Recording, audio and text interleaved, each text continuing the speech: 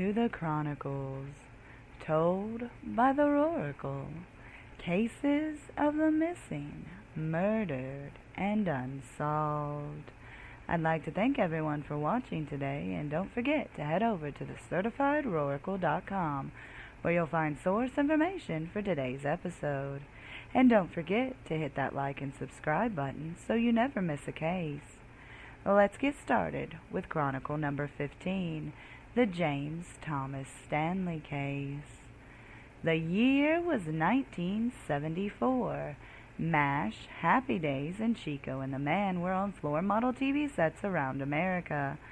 Big Bear grocery stores had what all families wanted to try: hamburger helpers, Swanson TV dinners, and plenty of Jell-O to make the perfect mold for any occasion. For one man's family, none of that mattered, as they would never see the man they called son, daddy, friend, and husband again. James Thomas Stanley, known to all around him as Tommy or Tom, was 25 years old and stood 5'8", weighing 140 pounds. He had light brown to blonde hair with blue eyes. He had a fair complexion and was wearing a partial denture plate in his upper mouth when he was last seen. Tom lived in Nitro, West Virginia growing up. He was the youngest, as he had two older sisters. In 1963, the Stanleys would move to the Plains, Ohio. This was not a move that Tom wanted to make, as all of his friends were still in Nitro, West Virginia. They found a home on East 4th Street, where James Sr. began working for the Ohio State Patrol, where he gave driver examinations. In 1967, Tom would graduate the Plains High School, now known as Athens High. While in school, he met Patricia Hillen, and they became sweethearts.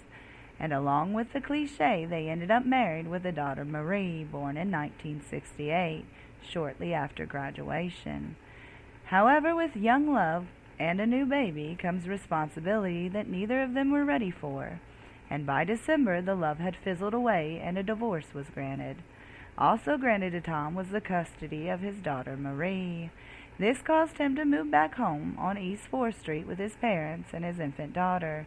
This was not a problem, as it seems he was close to some extent with his family. After some time, Tom met and fell in love with a woman named Gail Eve Fink. Her and Tom would marry in 1970. However, Gail's parents did not like the idea of her marrying Tom, and they had their daughter's marriage annulled. It should be noted, it does not state why they did not want her to marry Tom. Could she have been a minor for her parents to be able to annul the marriage? This did not stop the two who were in love. They headed off to Kings Island in Kings Mill, Ohio, and got married once again. This time, Gail's parents did not fight the marriage and let them be. Shortly thereafter, Gail and Tom welcomed a baby girl into the world. After the baby came, the family, now made up of the two daughters and Gail, became somewhat of transients. Marie recalls that they all lived in Nitro, West Virginia for a little while, then on to the Plains, Ohio, Columbus, Ohio, and possibly Tennessee for a bit. Gail recalled one time Tom became manager at Arthur Treacher's Fish and Chips. Soon Gail got tired of this lifestyle. Tom, at this point, now drove a delivery truck for a produce company in Columbus, Ohio. Things were not getting better between Gail and Tom, and in 1972 they split up. It should be noted that some places state he and Gail did not divorce until 2 months before Tom vanished. When Gail and Tom split, he decided it would be a better idea if Marie was in a stable home, and felt she should go live somewhere else. That somewhere else would be in Nitro, West Virginia, with his oldest sister Dee and her husband Don Carnes. The Carnes would adopt Marie. Tom remained in Marie's life and saw her often. In 1974, Tom was back in financial hardships, so he told people.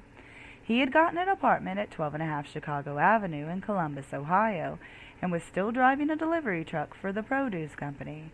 When asked about this later on, no one in Tom's life could remember the name of the produce company. Did Tom not tell them, or did they forget? Is it possible that Tom was not working for a produce company at all, but rather doing a more shady occupation? We may never know. While living there, he kept in contact with his family, but would never really let them in or tell them about his day-to-day life. Around August of 1974, he was experiencing more financial troubles and was not making his child support payments to Gail for his youngest daughter. He had been in a minor traffic altercation and was set to appear in court. Tom did not go to the court date, and no one was notified that he did not appear, and a warrant was never issued. Posing the question, did Tom have these troubles, or were they a little made up? In September, Tom told some family he was leaving Ohio. He was in fear for his life and headed to Florida to reunite with an old friend named Hollywood, where he would never be able to come back to Ohio. This is said to be an abrupt move for Tom, as he did not pick up his last check, nor did he get the settlement check he was waiting on. One would think if he was so hard up for money, this is not something he would have left behind. So why did he? Could he have been afraid of someone at work, whatever that really was? Why was he never able to come back to Ohio by his own words? Had he gotten in with the wrong people? Was someone after him? Was he worried he would have to go back to work detail, also known as a work farm back then, because he could not pay Gail child support? The only one who has those answers is Tom. Tom was going around to families saying his goodbyes. He went to Nitro, West Virginia to tell his sister and daughter goodbye. While there, he gave his daughter a bracelet that had her name and Daddy Loves You, along with September 1974 inscribed on it. Tom told Marie it was for her birthday. She said, "Daddy, my birthday is in July." He told her he knew, and this was probably the last time she would see him. This is an odd thing to tell your daughter. What had Tom gotten into that he was running from? The last known stop and sighting of Tom was at his younger sister Linda's home in Beckley, West Virginia. Tom left on the 18th of September. Just 5 days later, he left his sister's home, seemingly on his way to Florida. A state trooper named A.W. Williams was sent to a call of an abandoned vehicle. When he arrived, he found the Fiat on the shoulder of I-95 in the northbound lane. The officer stated he believed the vehicle was there for at least 48 hours. There was no sign of his wallet in the vehicle or anything with his personal information on it. The other missing items were the photo albums he took with pictures of his daughters and family in it. It should be noted some places state his wallet was in the vehicle. However, Dee says that the officer was asked and no wallet was found in the vehicle or in the location of the vehicle. The keys were still in the ignition. There was no sign of a struggle, nor were there any signs of Tom being there. Some items that were left in the vehicle were a bag of clothes, a pair of shoes, a shaving kit, and a toothbrush. The Fiat was taken back the day before the family went to get the vehicle. The family did not want to lose hope, and many years had gone by, but they went to Kinley, North Carolina to put up flyers, hoping someone had information on what had happened to Tom. The subject of Tom became too much to talk about, but Marie wanted answers. She began looking into her dad's disappearance. In 2001, Marie was able to get an age-progressed sketch done to what her dad might look like if he was 52 years old. In 2007, Marie talked to the FBI, who told her she should file a missing persons report on her dad and make it official, and it would help get him into the databases. So that is what Marie did, and now her dad is in all the databases.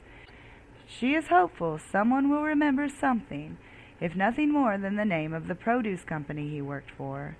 Marie is still holding out hope that one day she will know why her dad left and what happened. James and Martha have passed away, but before they did, they gave DNA to be placed in the national database, along with his sisters, in case a hit ever comes up on a John Doe or anyone who thinks they may be Tom. If you have any information on this case, please call the Athens County Sheriff's Department at 740-593-6633. Once again, if you have any information, please contact the Athens County Sheriff's Department at 740-593-6633. Once again, thank you for watching, and don't forget to hit that like and subscribe button so I can continue helping families of the missing, murdered, and unsolved. As always, this is the Chronikle signing off.